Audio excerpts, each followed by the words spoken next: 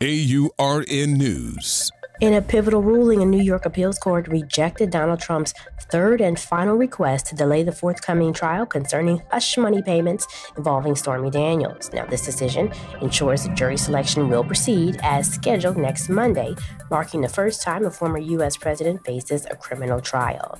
Trump's legal team has been pushing for a halt, arguing the trial should be postponed until a Supreme Court decision on a separate immunity claim was resolved. However, Justice Ellen Gesmer swiftly dismissed those arguments, emphasizing the need for the trial to move forward without further interruptions.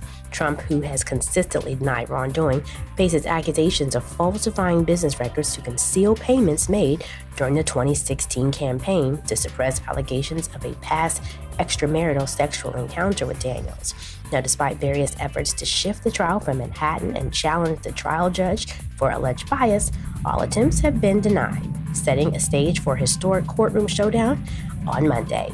For AURN News, I'm Ebony McMorris.